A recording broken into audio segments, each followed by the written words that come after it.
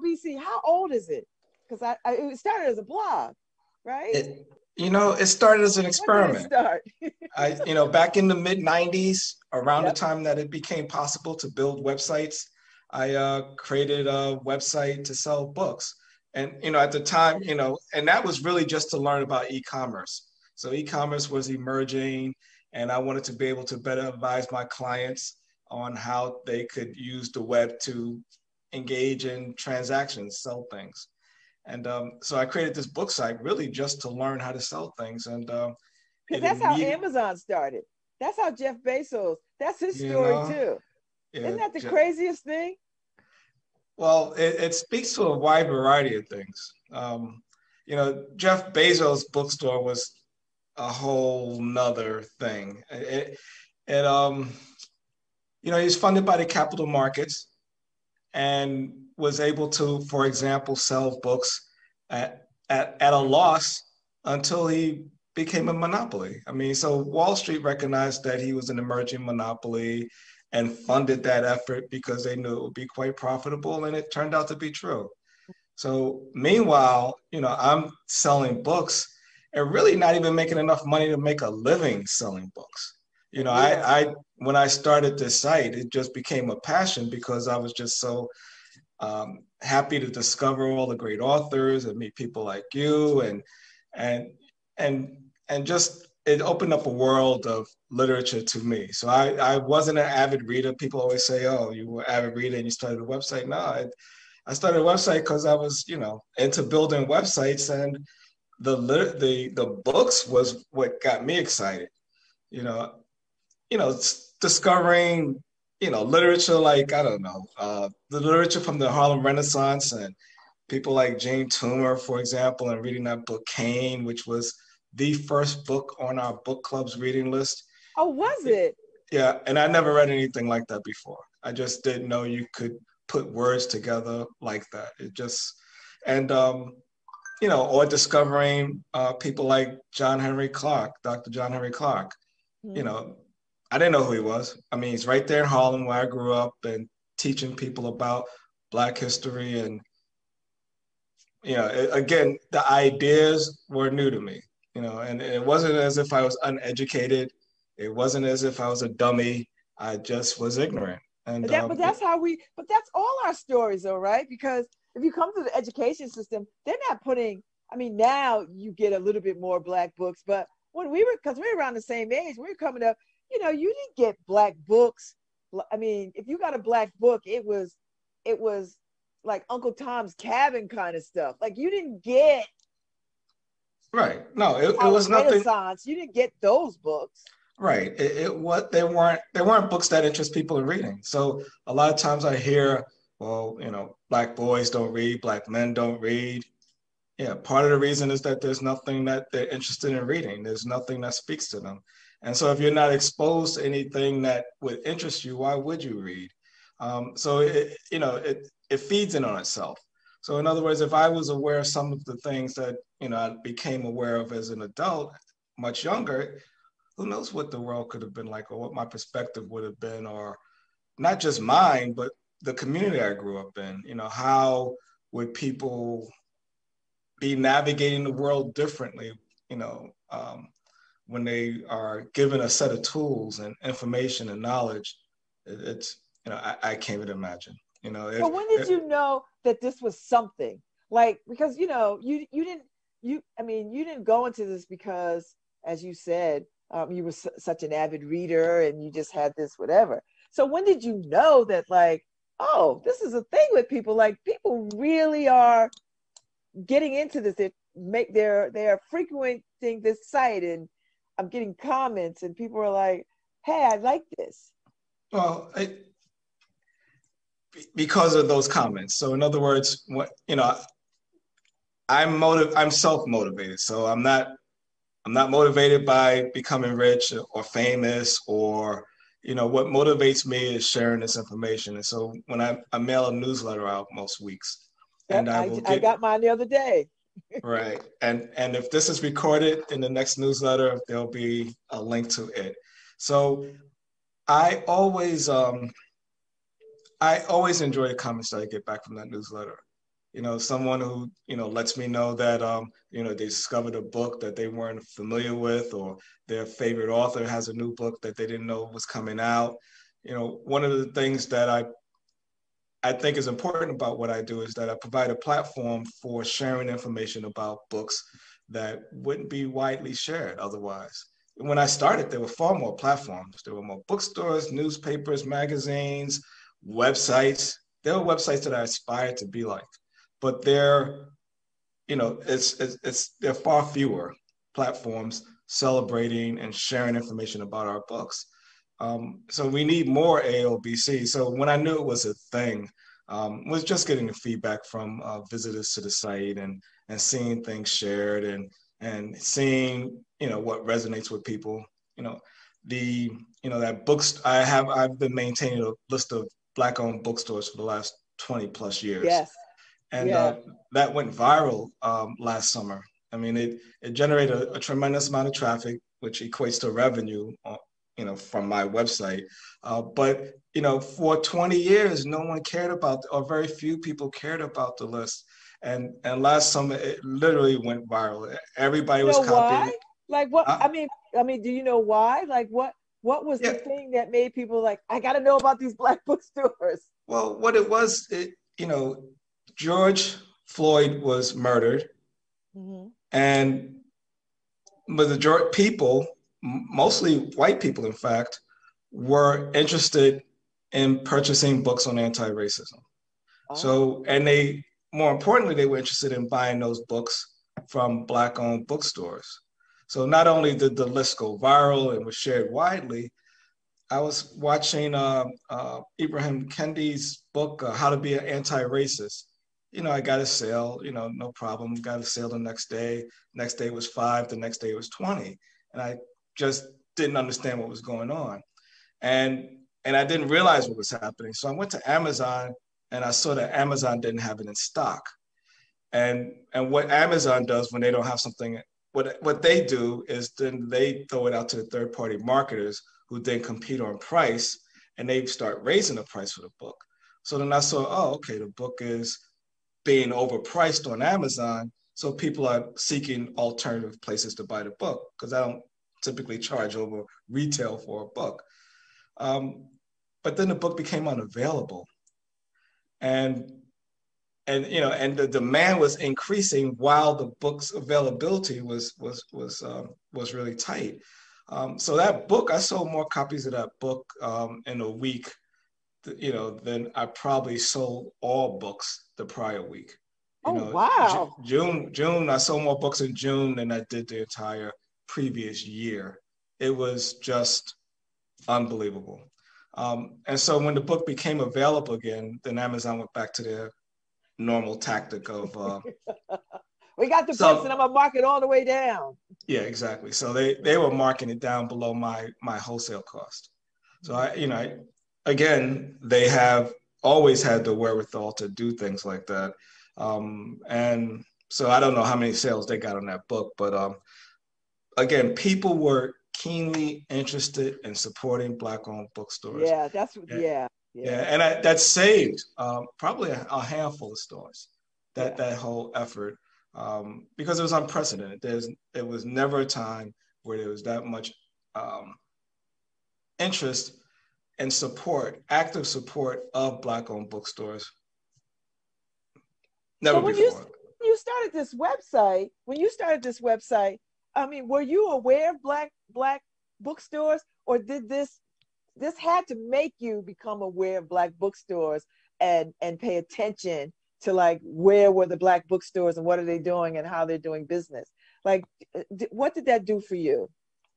Yeah, I mean, so once I got into the ecosystem of Black books, and so yeah, of course, the stores were important. There was a store, Liberation Bookstore. Yes, in Harlem. Yeah, and so I used to visited. Get on the train and go, because I live in Connecticut. I still live in Connecticut. I'd get on the train, go to Liberation Bookstore. Yeah, so I mean, by the time I discovered it, it was past its prime. Yeah. But the idea that there were institutions like that in my community that I was unaware of, was a little disheartening. So I wanted to make sure that people were aware of bookstores in their community. Even though I sell books on the web, what I do on the web can't replace a quality local bookstore with knowledgeable salespeople who are well read, familiar with the books, and can help you discover some books that's going to help you or a book that you're going to enjoy. I mean, that's the business of book selling. I survive on the web because I'm somewhat technical, but survival on the web is a whole different thing than maintaining a physical brick and mortar bookstore. But I want to make sure people were aware of them. And again, feedback from readers, people saying, wow, I didn't know there was a bookstore just a few miles away from me. I mean, the reality of it, most of us don't live anywhere near a independent bookstore. So many of the books that I sell on my site, there's no place for someone to walk into a store and buy these books. And so I supplement or attempt to supplement what physical bookstores provide. But there's no Black-owned bookstore in Harlem, which is a shame. The closest, it's ridiculously crazy to. It is. But you know what? You believe that somebody will come along and say, you know what? We need a bookstore in Harlem. Yeah. So that said, there is one in Washington Heights, which is close, just on the border, depending on who you talk to, some might suggest that it's in Harlem, but it's just north of Harlem called Sisters Uptown. They've been around for over 2 decades. And so that's a store that if you're in Harlem, you should be going to, as an example. So those stores, we need people to go into them, purchase books from them, because that's the way they thrive. So I thrive as a result of people like you, readers coming to the site, purchasing books, engaging on the site, bringing me traffic, sharing information about the site. Otherwise, I will be gone. I mean, it should be, you would think in 2021, there would be a great number of booksellers selling books on the web. But social media, since I've started, social media emerged, and people are on Twitter, and they're not engaging on websites as much as, not just book sites, but websites in general. They're social media sucked all the air out the room, and they've. So when you started, what you said earlier was there were way more on-site places for Black books to be bought. What happened to those sites? Like what causes them to, go away? Yeah. There are a wide variety of factors, but some of the primary ones includes that it's just exceedingly difficult to get attention on the web today. For a wide variety of reasons. So there's this company called Google that has, the employees are terrific. They want to do great things, but the leadership, is doing things to really hurt the web. I argue that the web is a far less rich place today because of Google and the way they use their search engine. They control the discoverability of websites. They front run content. So if you do a Google search today, it's usually not necessary to visit the underlying website. So, next time next time you go to Google, or maybe even any search engine, but Google is far and away the most dominant one. So they're the one that matters. So if you go into Google and do a search, maybe it's on books. You're looking for African American literature. Google will throw up all their website right on the search engine results page. So they'll list books, they'll scrape content from Wikipedia, they'll put a description of the author in their books, they'll take pictures from sites like mine and create this whole web presence for information on books. And you don't necessarily have to go to a website. If you're looking for a restaurant, you do a search on a restaurant, Google put all this information, and you actually have to hunt for the website's address, because Google puts all the information right there. Because they don't want you to leave their You don't want them to They leave them. They want to do everything for you. they want to do everything for you. Now and serve ads. I mean, they want to do everything. They want to make money, which is the bottom line, and they do that primarily through advertising. So again, if you for really popular search terms, you do that search on Google, and above the fold before you have to scroll to see organic search results because they got their ads, their content, and the websites are buried. Now, that has made it very difficult to websites to get traffic. In the old days, Google would just give you see the little search box, enter your query, and you get a list of websites. Doesn't happen anymore. It's ads and their content. That's one factor, and it's a big one. Another one is the way Google search works. They discourage webmasters from linking to other websites. So, it's called the World Wide Web for a reason, because you go to a site and you can link to multiple other sites. And that's how websites used to be discovered. But now, Google, if you link to a bad site or what Google deems to be a bad site, you'll hurt your site in search. So now when someone does a search that your site should come up in, you're just buried so far that people will never discover you. So that's one of the reasons. So it's hard to get discovered. Today, if I was to start my site today, I would struggle. Today you need a boatload of money and to advertise and just to be recognized. A lot of times I'll meet someone who's an avid reader who's on the web, and they'll say, "Oh, I never heard of your site," and that's I find that surprising, because if you're active on the web and you look for things, my website should come up frequently. It should just be, you can't escape it. But today, it is easy to miss websites like mine because of the way Google has perverted its search engine. So that's a big one. That's a big one. It's just exceedingly difficult to be discovered. And we often use social media in an effort to become discovered. And platforms like Facebook, for example, have told brands like AALBC, I don't care how much effort you put into building a fan base, we're not going to let you access them unless you pay us.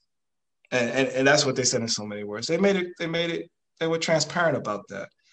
So, my fan base went like this, but my engagement went like this. It went so low that I just stopped using it, really. I post links periodically, but there's no engagement on those links because Facebook's not showing them to people. And Twitter's similar. So the things that social media promote aren't the things that I'm trying to promote. So if it's scandalous, if it's controversial, if it's salacious, if it's celebrity driven, a celebrity can go and post almost anything. A Donald Trump can post anything. It's going to get shown and shared. And, I argue that Twitter helped elevate Trump's visibility. Oh, it did. And no question. Yeah. So while they're elevating Trump people, like people and celebrities, they're marginalizing and depressing sites like, book sites, Black independent book sites. So, so again, it goes back to the people. I need people to, so it's you all that keep AALBC alive. It's not, I survived despite Twitter, despite Google, despite Amazon. There's just so many things. And I didn't even mention Amazon in terms of, if I sell Barack Obama's book at retail, which I have to because, I can't afford to lose money on book sales. It's hard for me to tell a reader, you know what, don't take that 70% discount or 60% discount from Amazon. Go, buy from Amazon or if they're willing to take a loss on the book or can do it, take advantage of it. But what the reality is, many books is actually, you're actually better off buying them from me than you would be for Amazon. So they famously discount really popular books, and I sell them at full retail. But I don't charge sales tax on most people because I only have one state where I work out of. So unless you buy books out from that state, I'm not going to charge you sales tax. I always ship books UPS 2-3 day or priority mail. So in many cases, you'll get the books in 2 days. That's not always guaranteed because the post office has been rough lately. Yeah. Yeah, The but pandemic, yeah. right. So it's not uncommon for a person to come to the site, buy a book.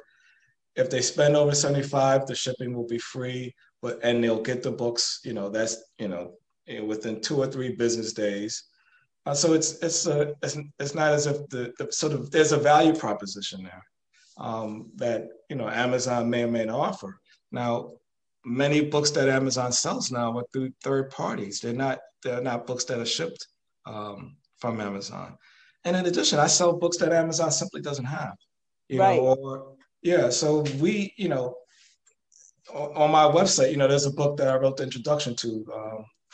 It was a reprint of the New Negro, and from the Harlem Renaissance period. And I'm the only one that's selling that book. So there's increased effort by publishers, indie publishers, to keep Amazon out of our pockets, to kind of control how books are sold and distributed. And there's an increased interest from readers to support indie booksellers. So it wasn't just, the white people trying to buy anti-racist books. There's an increased level of consciousness by everyday readers. One of my biggest supporters is Go On Girl Book Club. Mm-hmm. They have made a conscious decision, and Go On Girl Book Club is a book club that has scores of chapters, hundreds of members across the country, and they have made a conscious effort to support AALBC. So, and in turn, what I do is make it easy for their members to buy the books on their reading list. So every 6 months, they could click a link, one buy link, get all the books, no sales tax, no, free shipping, and half of the profit. So every 6 months, all of the money that I make from their books on their list, I look at the profit, cut it in half, and contribute that to their scholarship fund. Wow. So that's been working out well. Incredible. And it's win-win. And everyone benefits. I mean, the scholarship recipients benefit, the readers benefit, AALBC benefits, and so it's not, and then the people who come to the site benefit because of Go On Girl's business. I can afford to do things that I might not otherwise have, I exist, my very existence is because of them. Not just them alone, but other book clubs and other similarly minded people. Okay. Exactly. So again, the idea is that if you want more, and I'm one website, so I have my own sensibility and how I present information and the books that I choose. So we need more, not less. We need more. And Amazon's algorithm is motivated by revenue. They execute brilliantly. I mean, I just am amazed by what they have been able to do. Not that I like everything that they've done. They're like an evil mastermind. You kind of sit back and like, wow, look, I can't believe they were able to do that. They're able to, keep the government at bay, create multiple monopolies across all kinds of domains, and become have over 1 million employees and become, make the owner the richest person on earth ever, maybe since, even richer than Mansa Musa. I don't know. It's just unbelievable. I mean, he makes Rockefeller and the Fords and the Carnegies look like paupers. Mm-hmm. We don't really appreciate how wealthy this guy is. No, and he's stepping down, right? Stepping down. I think that's, I don't know. He's not relinquishing control of Amazon. His net worth will continue to grow, and he'll exert control over that company, probably forever. I mean, it takes a certain type of personality to run that kind of company and do the things that he's done. Um, Many of us would probably be quite happy to have a great company, do some really great things in the community. Nah, I'm just interested in making as much money as possible. That's what he does, and he's been great at it. Yeah, and he's not So, penalized for it.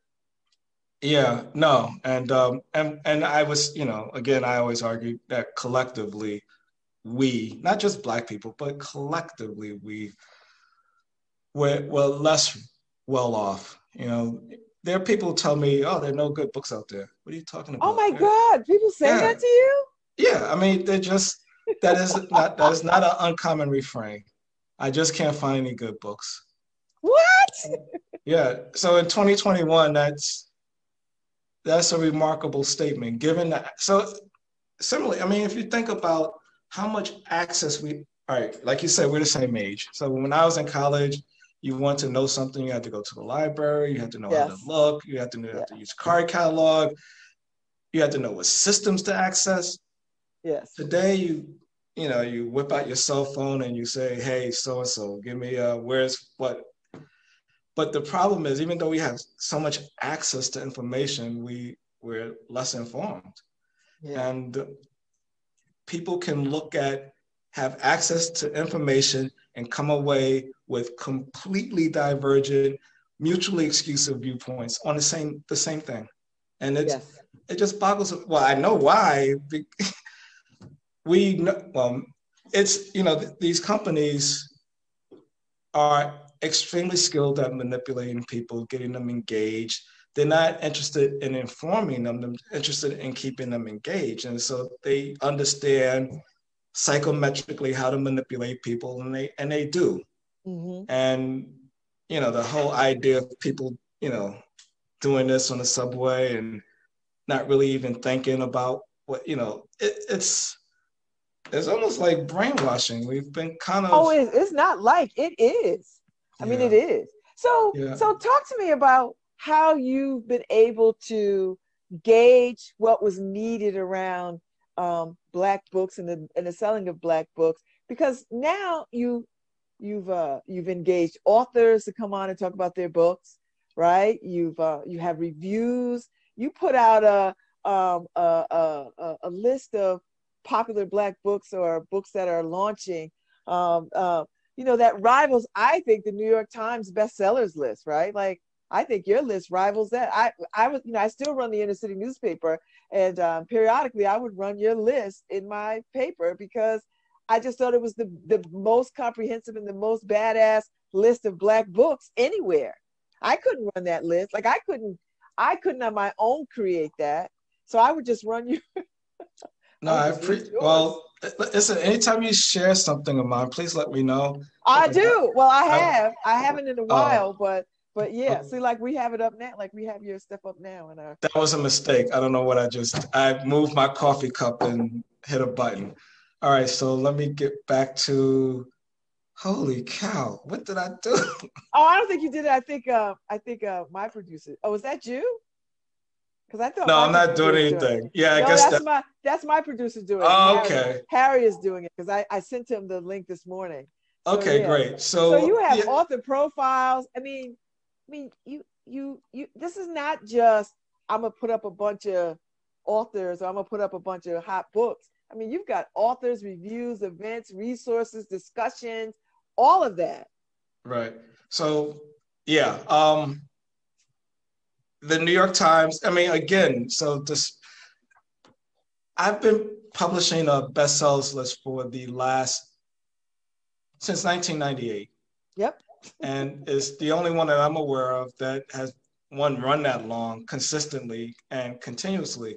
One of the things that I would like to see, however, is I would like to see that list embraced by authors and readers and publications in a way What do you that mean? people, What do you mean by authors and readers? Like, what do you mean? Like, what so for them to example, do?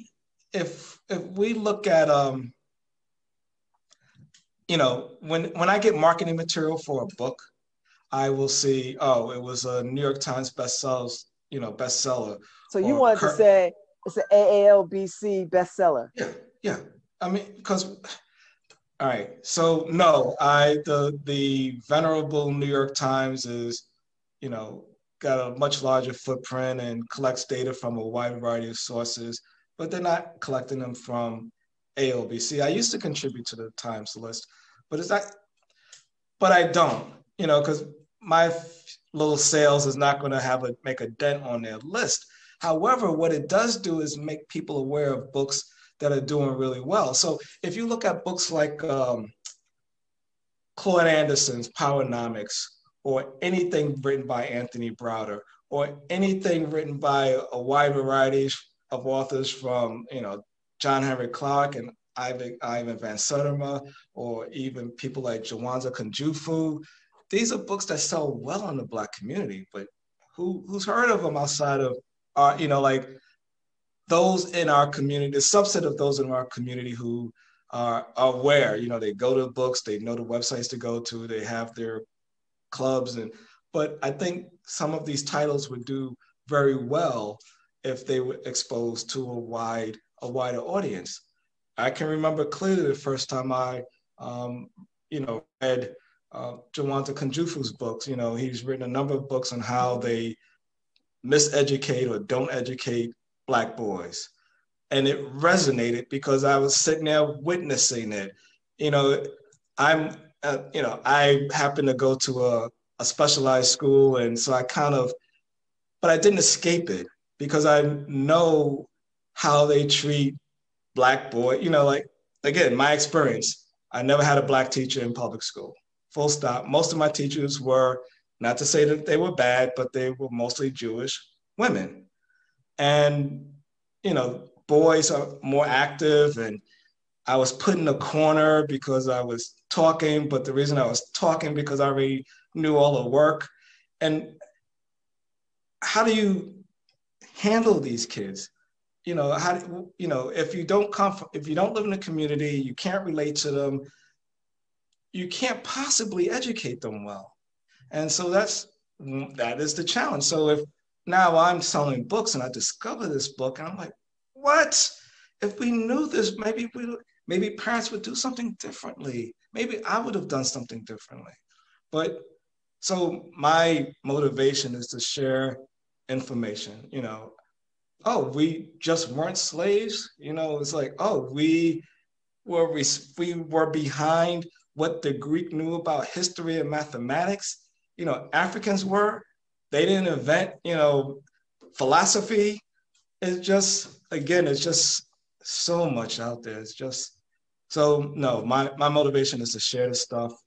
And the bestsellers list, again, if publishers even would say, all right, so this is a AALBC bestseller, there are books that would probably do far better.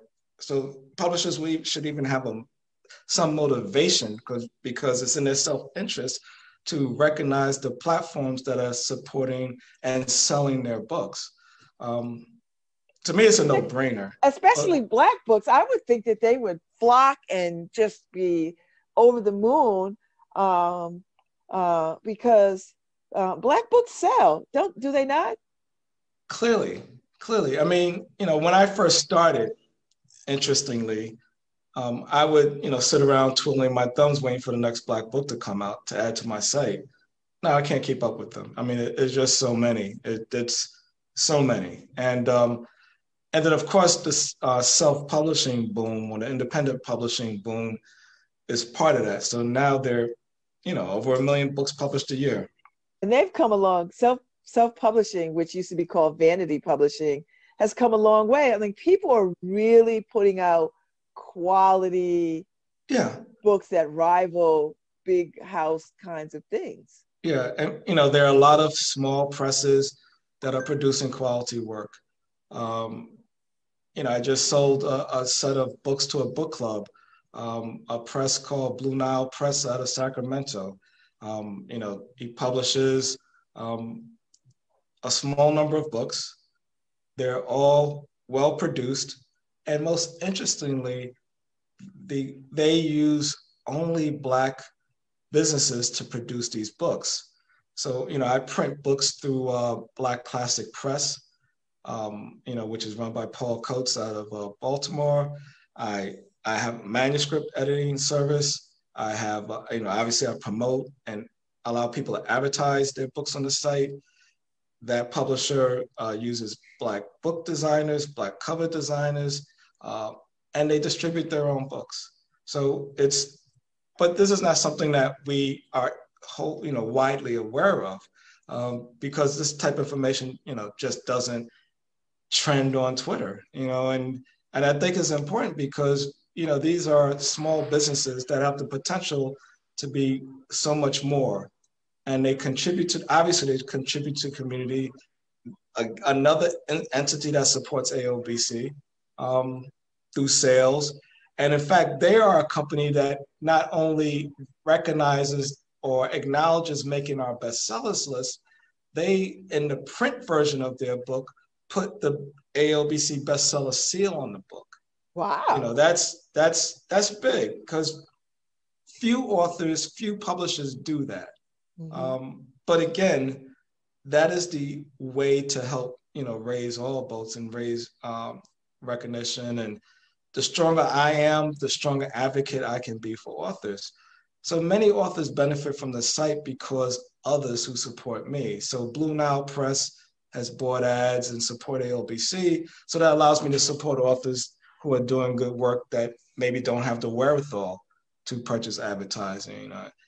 So it's important. All of it is important.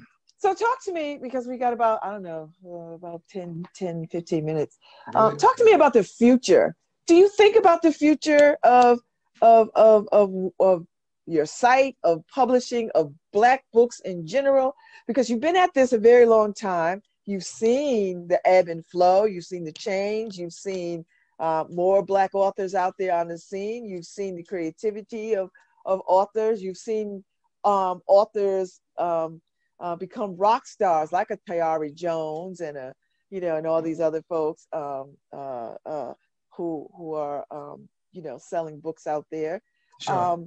What do you see as the future? Where are we headed? So that's also a big question, right? So there are a number of trends. One is the trend of the web, coalescing and under the control of a handful of companies. That's a problem. Another trend, more recently, however, is the support of indie businesses like an AALBC. I'm seeing that ebbs and flows, but there seems to be a more concerted effort from people to push against these handful of massive corporations that dominate everything. And not just on the web, just in general. I mean, whether it's Walmart or in the physical world, or Amazon or online, people are starting to push back against that. And they're going to need to, because you don't want a world in which the only place you can buy something is from Amazon. So that's their goal. Yeah, and world dominance. No, I mean, that's their goal. And most things sold online are sold by Amazon. So they're making progress toward that goal. And people are beginning to push back on that. And for good reason, because forget books for a second. I tell anybody who's listening right now, if you buy something on Amazon, search the rest of the web, because it's very likely you'll find it cheaper.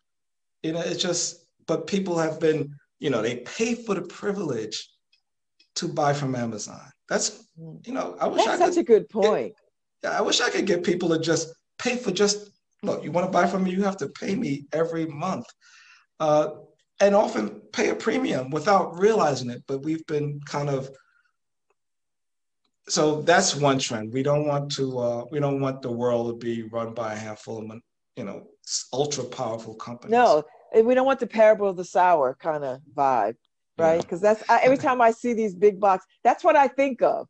That's what I think of every time I see Amazon or a Walmart or any of these big box expanding what they provide. It's funny you mentioned that title. That became more popular in recent years. And in fact, the 20th anniversary edition was published recently. But even before that was published, I was selling more of that book. And I actually Favorite book. huh? It's my favorite book. Is that right? Yeah. I Yes. mean, I think Yes. it resonates now. I mean, it's just, Yes. it's and I read. saw the play a few years ago. A couple of years ago, I saw the Tashi Reagan. Um, Yeah, I heard about that. yes, Right. it's Yeah. stunning. It's very stunning Yeah. to see it. So Okay. yeah. So that's one trendy, we have to fight against that. Um, there's a lot of dissatisfaction. So was the question trends in books or trends in general? What? Yeah, publishing books, Oh, and I'm gonna throw another one at you. So if Jeff Bezos calls you today and say, you know what, let me make you an offer what's the offer? for AALBC. He wouldn't need to do that. I mean, so if Jeff Bezos wanted to create the baddest black book site ever, he could hire anybody he wanted to, pay them whatever he needed to, and do it. He could. He wouldn't need. I mean, he could try to hire me, but if it's not me, it'll be some other person. He could do that. The fact that he hasn't is perhaps telling. Mm-hmm. I think that there's an opportunity there, but it's not going to be the kind of thing that's going to make you a boatload of money. And that's what Amazon's interested in doing. So one of the reasons why there is no other, say, corporate entity doing what I do is because I run lean. I don't spend a ton of, I mean, lately I have been, but relatively speaking, I don't spend a ton of money. So if, say, company A wanted to do what I'm doing, you know how much they have a ton of overhead. They got to hire multiple bodies. So I do the web development, I do the front end, I do the back end, the database stuff, I do the ad sales, I do the editorial, I do a lot of the writing, I do the videography, I edit the video. I do a wide variety of things. I'm not great at any of them, but I'm good enough. And if you try to get this done in some corporation, you need there's just too much overhead in a corporate environment to do what I do. Full stop. That's the reason why it's not being done. I mean, so I don't have to worry so much about that. What I do have to worry about is, again, the consolidation of power and how it oppresses and pushes down indie entities. But the saving grace is, I think, over time, people will recognize the importance of having diversity and alternatives to the big corporations. Now, so, to help you appreciate that, 2019 was AALBC's best year. 2020, really? Yeah, 2020 exceeded 2019. 2021 is looking great. And why? What is happening? Because of anti-racism and people's No, the consciousness trend. around buying books from you? Part of the reason. One could write a book on this. So in 2011, early 2011, my website traffic went like this. It fell off a cliff overnight because of Google. They made an algorithm change. It was a bad decision. It was poorly executed, and it destroyed websites. Sites like AALBC, independent Black-owned newspapers, traffic just disappeared overnight. And many of those businesses never recovered. And it wasn't just Black businesses. It was a wide variety of businesses. It was a popular Google algorithm update. I think they called it Panda. It took 5 years for my site to recover. That is something I have no control over. Google could put me out of business tomorrow, literally. They have that kind of power. Now, again, I think they're a company that has a split personality. Again, many of the people who work there want to do good things, but the leadership doesn't. they want to dominate as well. So what do But you think about? So what do you think about when how do you think about expansion? How do you think about growing? How do you think oh about survival? Like yeah, not just survival, but thriving. Like are you at break even? Like can you go to bed at oh night and not be like, oh, you know? no, no. I mean, so yeah, ALBC became my livelihood in 2008. In 2011, Google buried my website. I started teaching. I actually, as a friend of mine gave me a job at the Queens Public Library teaching a GED course, and since then I've been teaching. I've been an adjunct at Baruch. But I went to grad school there, okay, it's public administration. one of the gems of the CUNY system. Yes. So I so and that actually helped a great deal. So I also relocated from New York City to That's what Florida. I thought. Now, where are Yeah. you? Where are you? Well, actually, I'm in Tulsa, Oklahoma Cause right yeah, now. yes, because I was like, wait a minute. I remember you in New York because that's how I know you. And then you Right, moved, right. and then when we talked the other day, you were like, oh yeah, and I'm on Central Time. And I'm thinking, well, that's not. Yeah. Where are So you? yeah, I took. Yeah. No, I actually came. I'm right now. I'm in the heart of what was previously known as Black Wall Street, and Which I'm in a is great. how is that? It's interesting. It's interesting. And That's a whole why? nother. Why are you That's. there? Oh, okay, all right. I mean, it's You have just to come that. back and tell me because now I want to know why because Yeah. that seems very sort of metaphysical. Yeah. Tulsa, you, black. Right. So scattered throughout Oklahoma, with tons of Black communities doing well, thriving. Yeah, yeah, yeah, And yeah. the one here was obliterated. I mean, the devastation. Yeah, I mean, it was complete. It was complete, and I don't see. But it's something that's been replicated, throughout the country, and it's horrific. And speaking about literature and books, local Tulsans, up until recently, were unaware of what happened. I mean, I knew about it in New York City because now, I've been exposed to literature and books and this history, but local Tulsans, people who live right where it happened, were unaware of it. And because it was a deliberate effort to hide it, and it was successful. So this is why we need Black-owned newspapers to tell our stories, to record them, and otherwise you're being lied to. If you're going to rely on the New York Times to cover our stories, you're going to be lied to, and it's unfortunate. And I don't. People need to understand that. I mean, I subscribe to newspapers. Like I'm not subscribing right now, but I used to in Tampa subscribe to the Amsterdam News. Just not that I read it every day, but just to support the paper. I mean, there is no daily Black-owned newspaper in the country today. None. Well, there were two, but are they? Because They're, I mean, I run a black-owned newspaper, and we're part of the NNPA. And there were two. One in yeah, I don't think yeah. they're any in print right now. Oh man, that pains me. So speaking of, when I mentioned that history about the website traffic dropping off, maybe you could put me in contact with someone from the NMPA because Oh, absolutely. their websites were impacted. Now, And they still have websites up because I pull for them. We don't have a website, but because we are part of the, we are it's a membership. It's about 200 Black newspapers still standing. yeah, I have them on my site.